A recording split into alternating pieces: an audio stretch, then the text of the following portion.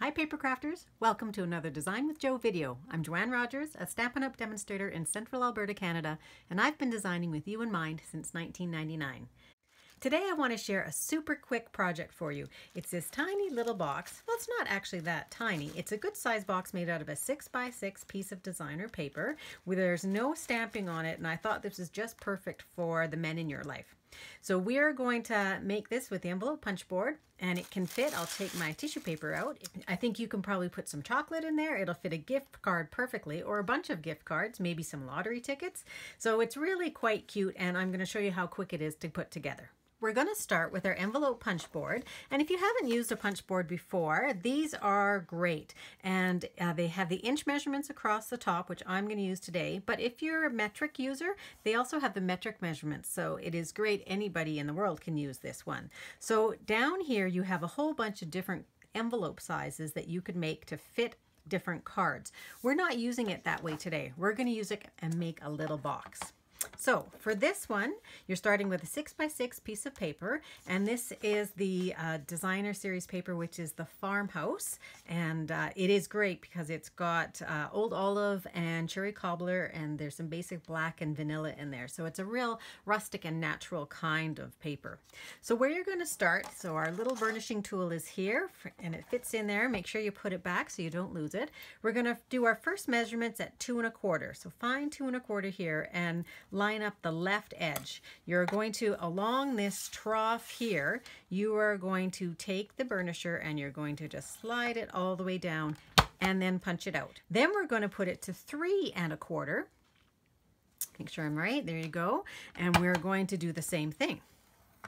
Now we're going to turn it 90 degrees, and we're going to line up this pointy part with these lines, and it might be a little easier to see here. So there's the lines I've just made. So I'm going to line this up with that, and I'm going to do the same thing. I am going to line it up.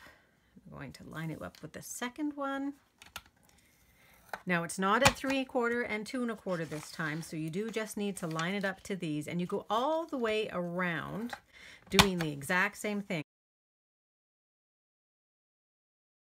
And now we're going to curve our line. So we're going to, there's a corner rounder in here, and we're going to take that corner rounder and we're going to punch it again, and it's going to make a nice smooth edge. I could leave it on the last one. I left it just straight, but on this one I want it to be curved. So we're done with the envelope punch board. So now what we're going to do is we're going to burnish and fold on all of these. And I actually want to fold the other way because I want this plaid to be facing out. So I'm going to fold in to my lines, and I'm going to go all the way around. I'm going to go in with my paper snips, and I'm going to cut on these edges here. So I have score lines here. Can't see it there. I have score lines here right up to here, and these I want to be little flaps. So I'm going to go in right up to the first score line, and I'm going to stop. And I want to miter these edges just a little bit. So now I'm going to go in and I'm going to just make a little slice, almost like a little mini triangle, and pull that out. So that's what I have left is just a little mitered edge. And I'm going to do the same thing on this side. And then I'm going to turn it around and I'm going to do the same thing on this side. So now that we have them cut, we're going to put this together. So I'll put it together here for you and then show you where we're going to put the tape. So this is how it's going to sit when it's done. And so what I need to do is put tear and tape here and here. So I'll pull that in. So I'm going to put it on this side here. I love that this stuff rips. Okay, and then I'm going to put it on this inside flap here, because I want that to stick really well as well. So you can pull that off. If you find that you need a little bit of help pulling it off, just take your paper piercing tool. Oh, that doesn't look like it's helping at all, does it? Sometimes if you have sharp nails, it works really well.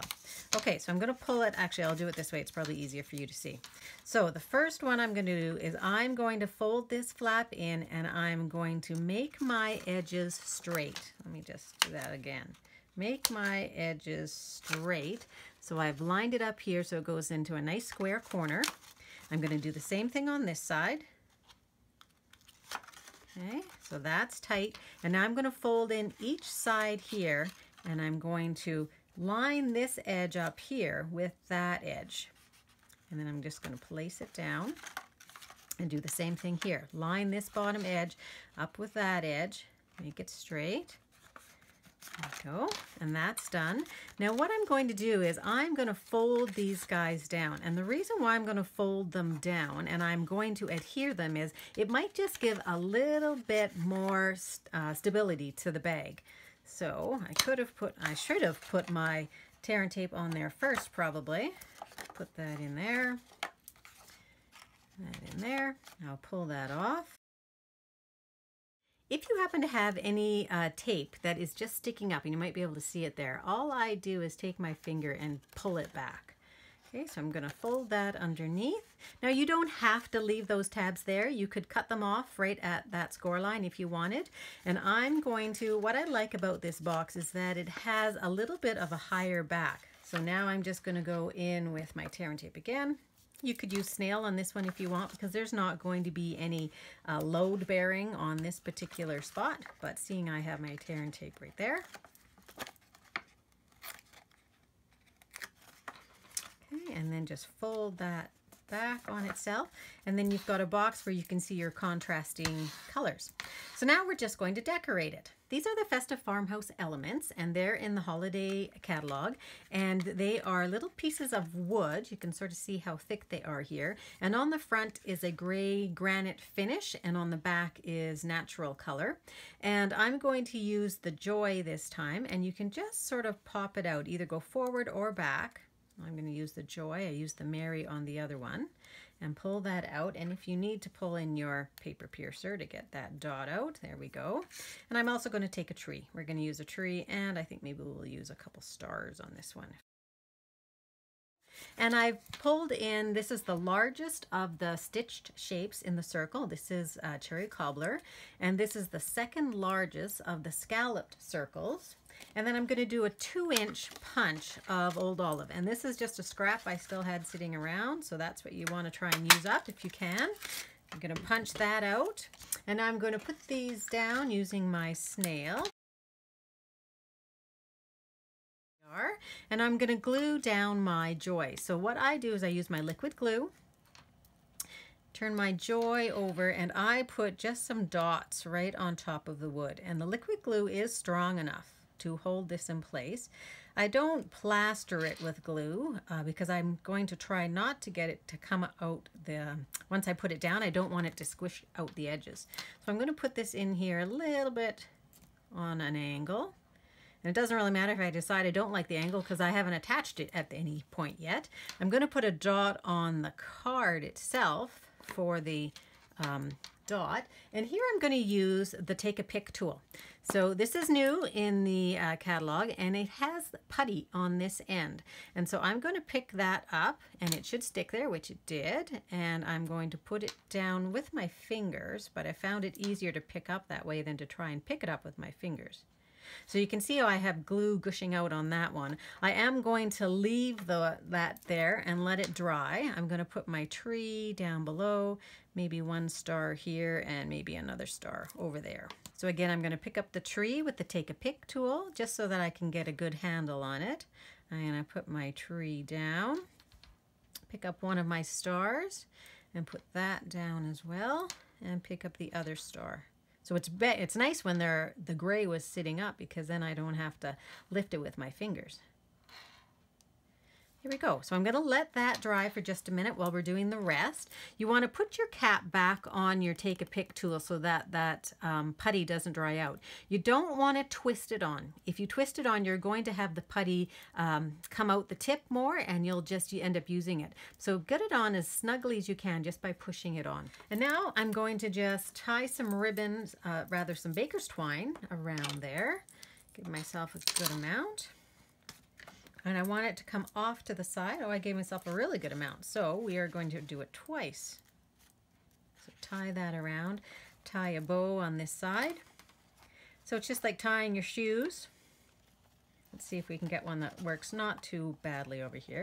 And I need it to go quite far to the right because my circle is quite large. I'm going to tie a knot in this to make it as tight as possible. Good, and it is tight. And then just my regular loop. Now I'm going to put glue on the bottom part here so that it's going to glue right over top. And I'm going to use liquid glue for this because I think it's going to hold it a little bit better. So I'm going to put it here, and I could put glue here as well so that I've got it in both places. I can glue that down. There we go. And there's your little box.